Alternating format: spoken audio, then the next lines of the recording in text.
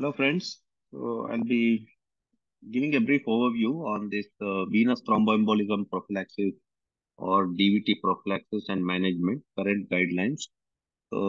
This talk I had given few years back, so I'm just redoing this for one of the webinar talk. So, I wish to acknowledge my colleague, Dr. Mega, who helped me develop this content. So, the topics that I would cover is a problem overview. So, whether venous thromboembolism is a problem in ICU, and we'll talk about DVT prophylaxis in medical patients, risk factors, and there are few prediction models, like there is a Padua score, there is an Improve score, Caprini score. So I'll just talk about the simpler ones, which are Padua and Improve score.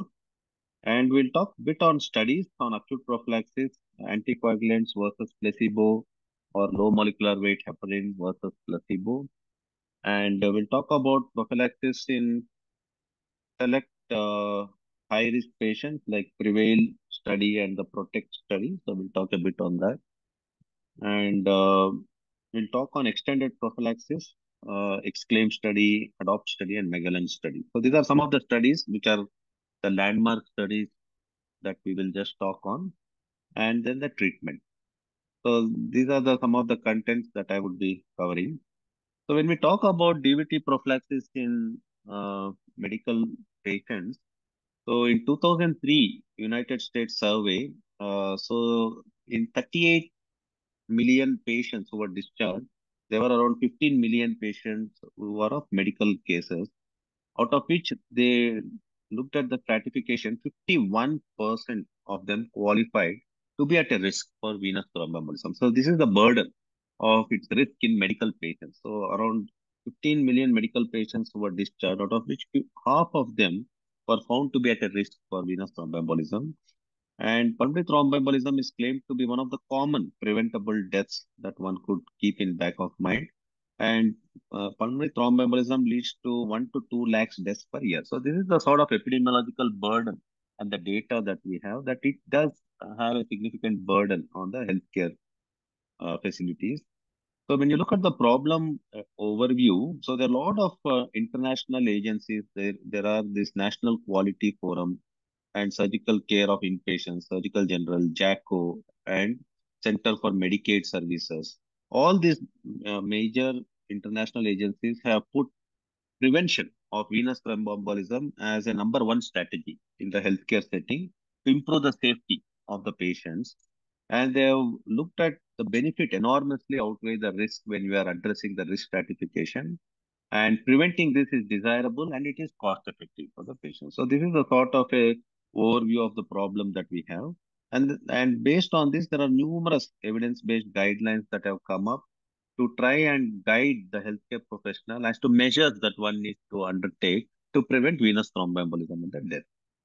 So just through showing some of the studies. So in patients who are on thromboprophylaxis, this is a large database, medical database from various studies, where if you divide into surgical patients and medical patients with thromboprophylaxis, so you give thromboprophylaxis, the risk of venous thromboembolism significantly reduced in both medical patients and surgical patients. To the effect in surgical patients being on thromboprophylaxis significantly reduced the mortality also. Although they did not find enormous mortality benefit in medical patients, but thromboprophylaxis, the single intervention of having patients on thromboprophylaxis in surgical patients reduces the mortality and reduces the risk of VT in both medical and surgical patients. So when you look at the risk factors in certain specific cohort of patients in pregnancy, we know that after 20 weeks, 1 out of 3,000 are do develop venous thromboembolism. But having said that, routine thromboprophylaxis is not recommended, but it is recommended in obese sort of a pregnancy or any pregnant lady or who has had a previous venous thromboembolism. So they are at a risk, higher risk, and it is recommended they are on VTE prophylaxis. And it is shown that people who take a long journeys in the flight, there are 2 to 4 fold increase in the risk of venous. Maybe in India, you could say someone who is traveling in the train and who is not moving around, they are also at a risk. So, and studies, there are studies which is done to show there is 2 to 4 fold higher risk in someone who has a long air travel, and they are at a risk up to 2 to 8 weeks after a air travel. So that is the sort of a burden epidemiologically we have. And they have done studies in these patients who have had a flight journey of 24 hours, median duration of flight journey for 24 hours. And they compared the ones who were on compression stockings and no compression. And they found venous thromboembolism did occur in 10% of these patients who are on a long flight journey for 24 hours. In about 10%, they do develop some sort of a venous thromboembolism. And there was a meta-analysis of 10 RCTs where they looked at flight travelers for median duration of 4 hours, and the venous thromboembolism risk was found to be with an odds ratio of 0.1, which means you cannot negate someone who is flying in air travel, who are doing air travel for a long journeys, they are at a risk for venous thromboembolism. And the longer the flight journey, the greater is the risk of them developing. So one needs to bear that in mind when they are taking long haul flight journeys. And these are some of the studies that are there. And it is shown that someone who is hospitalized, patient comes to the hospitalized, so they are at 130 times greater risk of developing VTE. So that is the sort of a risk, and it increases with age, and it is shown to be higher in male patients. As you see, 60% of patients who are hospitalized are at a risk for venous thromboembolism, and 45% of the patients who get discharged within 90 days, they are at a risk of VT, which means to say the fact that someone gets admitted into the hospital puts them at a 60% risk of developing VTE, and even after discharge, 45% of them would be at a risk up to 90 days. So these are the studies referencing to that effect. So that is something that one needs to keep in mind. And ICU patients are are at a much higher risk of developing venous thromboembolism. So as you see, so this is a very, very large database study which published by the Australian authors in 2011. So if you look at the number of patients, they have taken 1,75,665 patients in 134 ICUs, and they have looked at this patient group for 5 years, and they've compared in a group who had received thromboprophylaxis and who had not received thromboprophylaxis. As you see, the ICU mortality. These in ICU patients, large ICU database of close to 2 lakh patients, 134 ICUs, stratified into two groups, the group which received thromboprophylaxis and the group which did not receive. ICU mortality was significantly less at 6.3%, and hospital mortality also significantly less in the large group. So, which means to say that putting them on VTE prophylaxis gives them a protective effect and does have a bearing on reducing the mortality. And the attributable mortality in ICU, if you see, the highest risk of mortality due to venous thromboembolism happened in cardiac arrest patients, where attributable mortality is 15.4%, followed by metastatic cancer patients at 9.4%, and sepsis, which we commonly see in ICU, constitutes attributable mortality of 8% due to venous thromboembolism, and trauma is 3.9%. So this is the risk burden in ICU. So all the ICU patients are at a moderate to high risk of VTE, and putting them on simple VTE prophylaxis does have an impact on reducing the burden and reducing the mortality. And prophylaxis, when we speak, there are two types: primary prophylaxis and secondary prophylaxis. So the ideal prophylactic and primary prophylaxis is what is recommended or suggested or ideal. So there are certain characteristics of ideal prophylactic. So whatever prophylaxis you put should be safe and effective, and there should be good compliance with the prophylaxis. And the prophylactic agent should be easily administered, and there should not be lab monitoring like warfarin. You can't use warfarin for routine prophylaxis because there is lab monitoring needed. So they should not have any lab monitoring, and it should be cost effective. These are the typical characteristics of ideal prophylactic agents. So when we talk about prophylactic agents which fulfill this criteria of safe, effective, easily administered, no lab monitoring, some of them that are available are unfractionated heparin, low molecular weight heparin, and there are 10A and 2A inhibitors which are oral agents. So these are the available armamentarium. Then you have mechanical devices like graduated compression stockings, and then you have pneumatic compression devices. So these are some of the mechanical devices that you have in preventing VTE.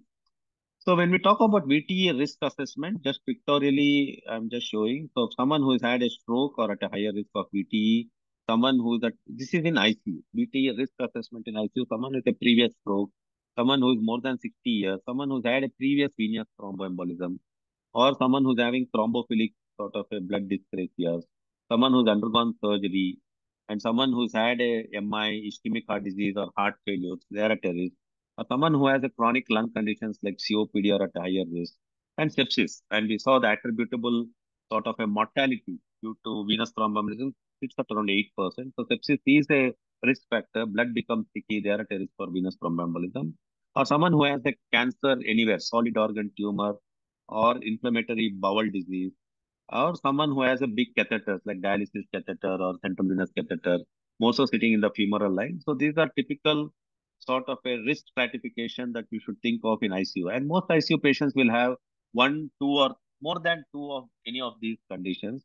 And someone who's polytrauma are at a risk for venous thromboembolism, and someone who is chronically bedbound. So they're at a high risk. So these are the typical risk stratification that you should keep in mind, and you should just keep this picture in mind. Any of the ICU patients that you'll be dealing with will have at least more than 2 to 3 of these conditions that is displayed in the figure. So there are few prediction models, and the Padua prediction model and Promise are the easier sort of a risk stratification models. If you look at Padua, so that very simplistically it says the one score is more than 70 years, or someone who's had the same thing, the figuratively what I showed, someone who's had a stroke, someone who's had an MI, who's had a heart failure, trauma or surgery get 2, and 3 is someone who's had a cancer or past VTE. So you score into thing, and they have looked at VTE frequency. As you see, group A, who are high risk and who are on anticoagulants. So the VTE frequency was 2.2%. If there is no anticoagulants for this, I think the VTE risk was 11%, and low risk it was 0.3%. So it had a good validation. So if someone is at a higher risk and they are not on anticoagulants, the risk of VTE sat at around 11% in this Padua score. And this was published and validated in NEJM in 2005. And then you have this improved trial, improved sort of a prediction, which is also simplistic. So someone who's had a previous VTE, thrombophilia, current cancer, age more than 60 years. So it puts a risk at around 0.5% if they have any of these conditions. And one need not possibly memorize all these models. They're all present in MedCalcs. So you can just put the score, and you have now online sort of a tools which will give you the risk stratification. And so they have done this particular study from Canadian group, again, a large database of 15,156 to see if risk factors really did portend someone developing VTE. As you see, when someone has had no risk factors, the VTE was zero point 0.4 to zero point 0.5. But if they've had all these risk factors which I mentioned, someone who's had a stroke, someone who's had an MI, someone who's had a surgery, cancer, previous venous thromboembolism, thrombophilia, bedbound, the risk factors is around 8 to 11%. So this was validated. So the improved trial and Padua sort of a scoring, improved Padua scoring is based on the validation tools where they found that having any of these puts them at a higher risk of developing venous thromboembolism. So when we talk about risk factor summary, so you had Padua model, then you have this improve score, then you have a Caprini score, which has around 80 variables. So I don't expect any of our listeners to memorize all this. You have online tools, you can put it, but simplistically remember that picture. And those are the typical sort of a risk factor profile that you should bear in mind when you are addressing the risk sort of the risk at which the risk for VTE that you would think your patient is in. So to summarize the sort of risk profiling or risk factor, if someone is more than 40 years and there is no mobility for more than or equal to 3 days with one of the thrombotic risk factors, they are considered risk for developing venous thrombosis. But for ICU, we are talking about ICU patients, very simple. All ICU patients are considered as moderate to high risk for VT. So for us, we don't need to memorize any of this. For physicians, at least they need to keep all this in mind. For us, all ICU patients are moderate to high risk of developing VT. So when we talk about acute prophylaxis, there are three agents: unfractionated heparin, low molecular weight heparin, and fondaparinux, and these are found to be superior to placebo. And there are multiple studies to show that. And when you have to have a choice between low molecular weight heparin and unfractionated heparin, low molecular weight heparin is found to be superior to unfractionated heparin. Either you give unfractionated heparin, which like heparin you give, even BD or TID is inferior to low molecular weight heparin. And studies have clearly shown that. So these are some of the big studies that you can keep in mind. So these are meta-analysis of 36 randomized controlled trials comparing the use of low molecular weight heparin and unfractionated with placebo and they found the use of low molecular weight or unfractionated significantly reduced the risk of DVT. As you see, the confidence interval is significant, and the risk of PE also was significantly reduced, but mortality there was no difference. And here they compared unfractionated heparin twice daily and thrice daily, and they found thrice daily superior to twice daily of unfractionated heparin.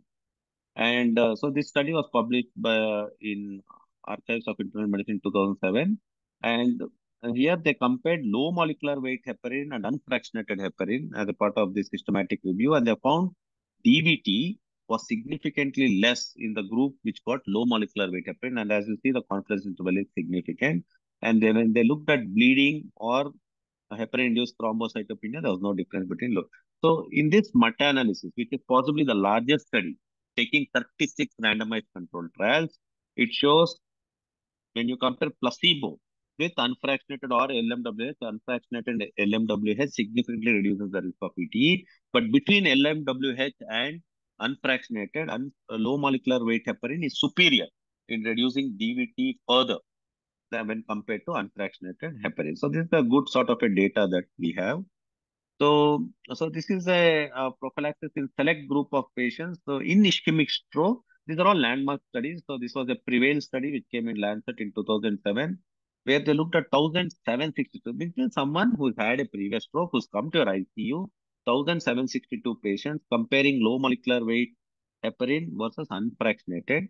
Risk of venous thromboembolism was significantly less in LMWH group, and bleeding there was no difference. This is a Prevail study in ischemic stroke patients.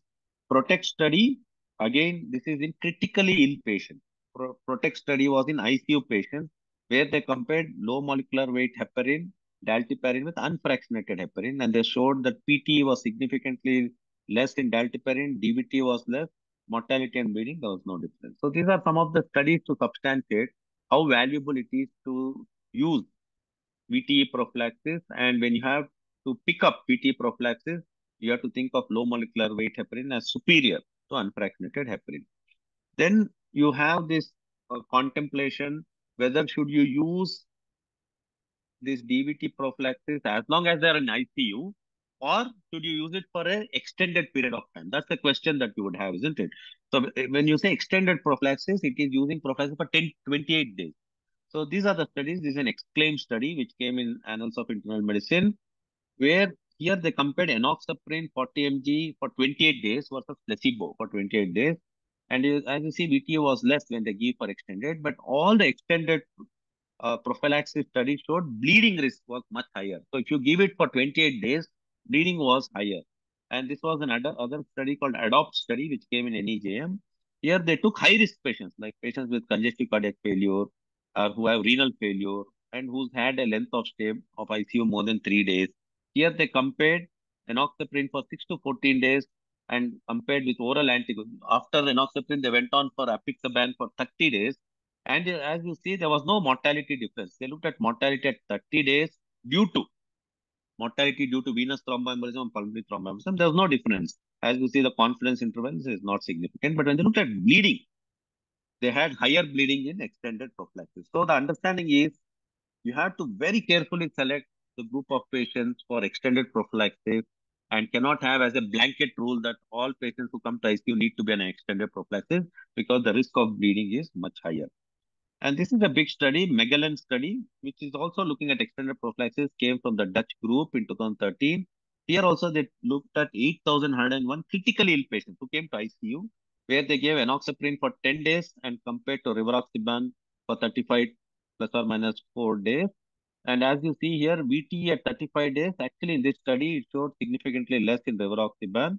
But if you see bleeding, again, bleeding was higher in extended prophylaxis. So there were three studies I showed you, Magellan study, ADOPT study, and Exclaim study, all sort of signal towards higher risk of bleeding. Magellan study shows significant reduction in sort of reducing the venous thromboembolism at the end of 35 days. So the Magellan study is the only one which showed reduction in the benefit. So the conclusion from all these three studies is extended prophylaxis with VTE prophylaxis is not beneficial because the risk of bleeding outweighs the benefit is what we could decipher. So when you talk about fondaparinux, It is similar to enoxaparin, and they have looked at aspirin. So they have seen that aspirin reduces the risk of arterial thrombosis, but has a minimal effect on reducing the risk for venous thromboembolism. And when you talk about anticoagulation warfarin, the anticoagulation effect is quite delayed. And this is only has to, and one has to bear in mind all the comorbidities that patient may be on when you're using warfarin. So when you look at graduated compression stockings, it has shown to have no benefit in reducing the risk for VTE. And intermittent pneumatic compression, one needs to bear in mind if you have a peripheral vascular disease, one needs to be very cautious in using intermittent pneumatic compression. So there was this trial called a CLOT3 trial published in Lancet, which showed use of intermittent pneumatic compression, especially in a group where there is contraindications for pharmacological prophylaxis. It did show reduction in venous thromboembolism to around 8.5% when compared to the placebo of 12%. So pneumatic compression has some benefit in reducing venous thrombosis, especially when there is contraindication for pharmacological prophylaxis. So then there is this Jupiter trial which has looked at the statins. So this is the last study published in NEJM. They took 17,802 patients and they found the use of statin along with VTE prophylaxis had a bearing on reducing the risk of symptomatic VTE because it occurred in 34 as compared to 60, and that was statistically significant. Statins also has some beneficial role in minimizing the risk for venous thromboembolism. So just coming to last couple of slides on specific recommendation summary. Now you have heard all that extended prophylaxis, not much role, but ICU patients all need to have some sort of a prophylaxis is what we could decipher. And we also looked into the data or the literature as to how low molecular weight heparin is superior to unfractionated heparin. So we'll just look into the summary statement. If patient is hospitalized with no risk factors, thromboprophylaxis is not recommended. It's grade 1B recommendation, strong recommendation, moderate level of evidence. If patient is hospitalized but with risk factors, then thromboprophylaxis is suggested with unfractionated heparin or low molecular and to be discontinued after discharge from the hospital. Extended duration of prophylaxis is not recommended. Grade 2B recommendation, moderate recommendation with a moderate level of evidence. If patient has a risk factor but contraindication to pharmacoprophylaxis or thromboprophylaxis, then you can think of using graduated compression stockings and intermittent pneumatic compressions, grade 2C recommendation, moderate recommendation, weak level of evidence. And anticoagulation to be considered as soon as possible once the contraindication is eliminated. So that is the sort of recommendation that's come. In special groups, someone who is undergoing bariatric surgery with a BMI less than 50, enoxaparin 40 mg 12 hourly, when they are undergoing bariatric surgery. If someone is undergoing bariatric surgery with BMI more than 50, enoxaparin 60 mg 12 hourly. If BMI is more than 40 kgs, enoxaparin 40 mg 12 hourly.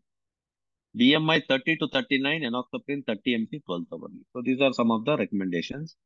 And as I said, VTE prophylaxis in ICU. All ICU patients constitute moderate to higher risk, and it's a quality indicator. So this is the quality indicator. 90% of your ICU patients should be on VTE prophylaxis, and FASTag, which we adopt, um, T stands for thromboprophylaxis, and that needs to be adopted for all the ICU patients. And when you look at the guidelines, which have endorsed all this, when you look at American College of Chest Physicians, American College of Physicians, Family Physicians, British Committee. So the recommendation is if creatinine clearance is less than 30 ml, then you can think of using unfractionated heparin, or you can use even low molecular weight heparin like dalteparin.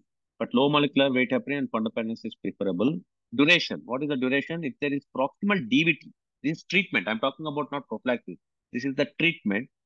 If there is proximal DVT, then treatment duration is 3 months. Strong recommendation. If there is distal DVT, duration is 3 months. Moderate recommendation. And if there is a resolution of risk factors, then you need to stop once there is resolution of risk factors. Recurrent DVT. If someone has recurrent DVT, the anticoagulation is indefinite. And one has to look at reversing the risk factor. This is the treatment aspect.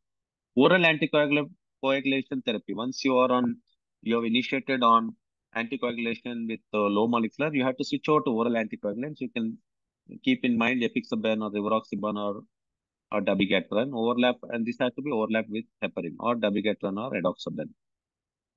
So there are special sort of a patients where there can be contraindications. If there is contraindications to anticoagulations, IVC filter to be kept in mind. So grade 2C recommendation, moderate recommendation. So in patients who have malignancy or pregnancy and low molecular weight, heparin is something that has to be considered, which is a moderate recommendation, weak level of evidence. And there is no role for long-term factor 10A inhibitor or direct thrombin like rivaroxaban, apixaban, and dabigatran should not be considered, especially in patients who are on malignancy or in a pregnancy. And if someone is in a iliofemoral DVT, so thrombolysis or thrombectomy is something that one could consider if there is pelvic vein thrombosis. So post-thrombotic treatment, the recommendations are they have to be ambulated early and they need to be put on graduated compression. So these are all the recommendations or guidelines that are endorsed by all these American College of Chest Physicians or Heart Association, American College of Physicians and British sort of a guidelines. So these are the some of them. So things to consider, dosing has to be individualized to product. If unfractionated heparin is used, ideally the serum levels have to be maintained at zero point 0.3 to zero point 0.7 units per ml. That gets a strong recommendation with moderate level of evidence. And if you are using oral anticoagulants, there has to be overlap of newer oral anticoagulants with low molecular weight heparin or vitamin K antagonists like warfarin for at least 5 days before you switch over. And INR to be maintained at 2 to 3 and strong recommendations and good level of evidence that this is the INR one needs to maintain. But there has to be overlap that needs to happen when you are putting on vitamin K antagonists. And one has to keep monitoring platelet count and thrombolysis in a life-threatening situation and IVC filter when there is contraindication. These are some of the things to be kept in back of mind. So that's about the whole concept of VTE prophylaxis and treatment. Um, Request all our listeners to attend our signature conference, JIX, that's happening from 18 to 20th October. So request our esteemed listeners to submit their valuable work to Journal of Acute Care. Visit my website. Thank you. Thank you very much.